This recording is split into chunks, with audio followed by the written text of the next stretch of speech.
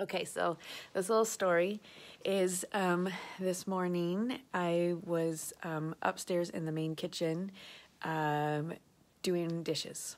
And I generally try to do it early enough in the day that I'm reasonably sure nobody else is going to need the space, and so I kind of have it to myself.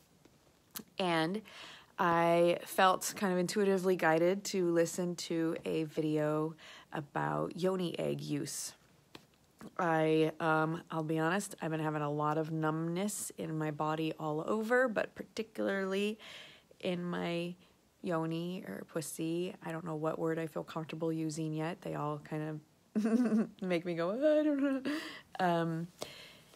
There's been a lot of numbness. Very little access to pleasure has been going on for a while. And so I remembered my Yoni egg, and I was thinking, well, you know what? It's a real easy thing to do.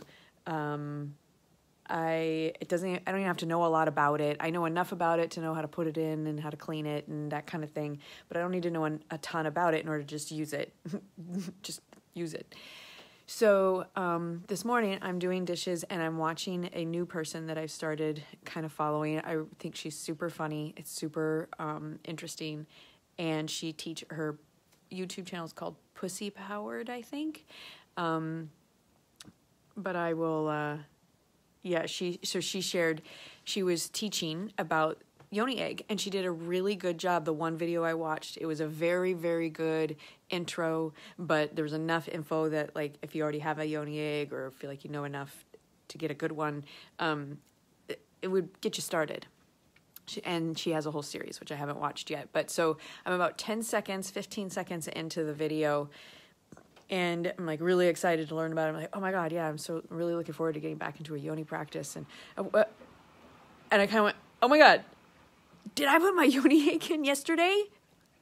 Holy shit. It hasn't come out yet. Whoa. Number one, I forgot I had a Yoni egg in. Number two, I'm really grateful I didn't drop it in the toilet after I did some number two. And yeah, that's a long time for it to be in. And when she got to that section of the video where she's talking about how long to keep it in, she's like, yeah, I mean, I usually do it a couple hours.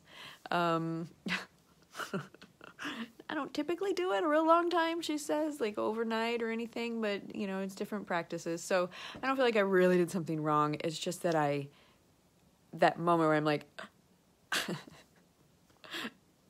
I think my Yoni egg is inside me from yesterday. Anyway, I hope that story was funny for you too. Okay, I'll talk to you soon. Bye.